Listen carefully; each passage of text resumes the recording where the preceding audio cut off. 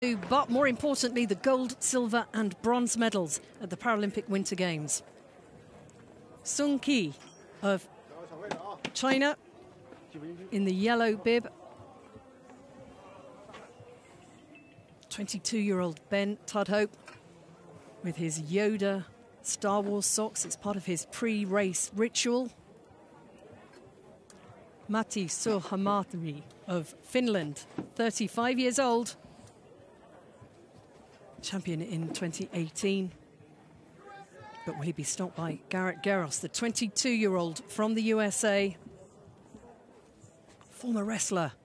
He'll be ready for the rough and tumble on the start line of the Paralympic Winter Games.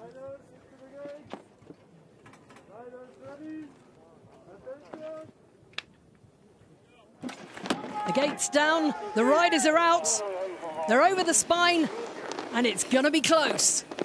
And close indeed. Look at this, all four of them. There's only room for one around the turn though. How's that gonna play out? That's gonna be yellow in the #1 spot. Sung Ki from China. China continuing their dominance out here. That's gonna be red. Matti Suur-Hamari in that #2 spot.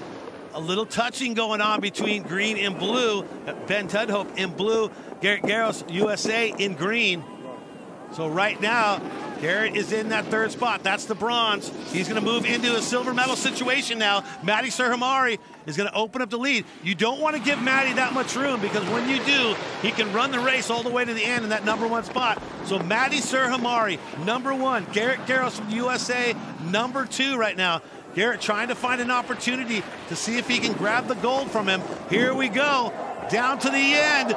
Who's it going to be? Matti Suur-Hamari, landing gear down.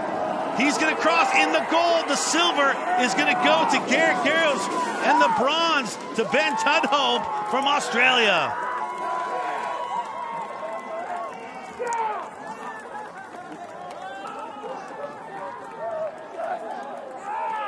Pure genius emotion on the snow in Beijing.